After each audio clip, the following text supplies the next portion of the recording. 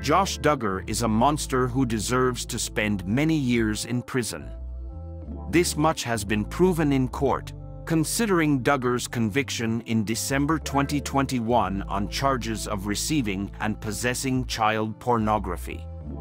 But Josh Duggar is also the symptom of something possibly more sinister and definitely more dangerous in terms of its reach and its influence.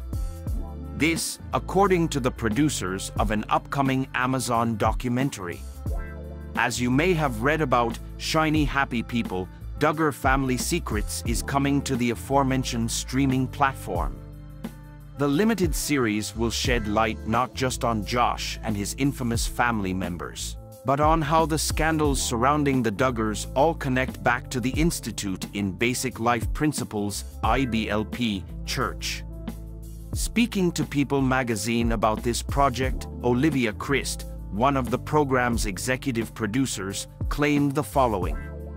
Josh Duggar is really the tip of the iceberg in this group. There are so many thousands of families that have been hurt by this and have not had a voice, not for lack of trying, for many, many, many years, Chris tells this outlet. I mean, hope, the takeaway is really hearing the survivors, hearing what they've been through.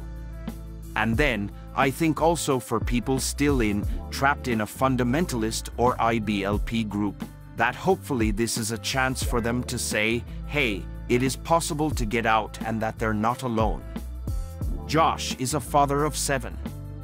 He was arrested by Homeland Security in April 2021 on the previously cited charges of receiving and possessing child pornography.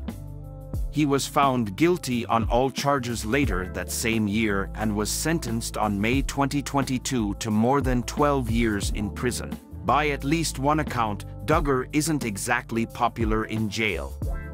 Prior to this arrest, Duggar admitted to cheating on his wife with women he met via an adultery-themed website.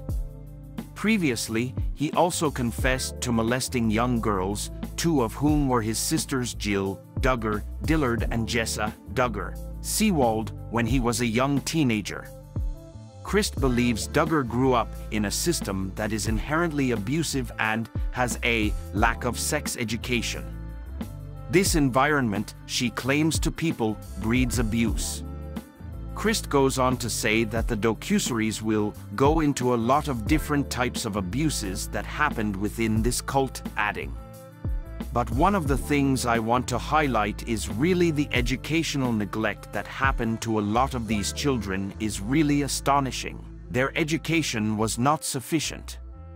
There are organizations out there, the Coalition for Responsible Homeschooling is one great one, that are doing really good work to advocate for the rights of children.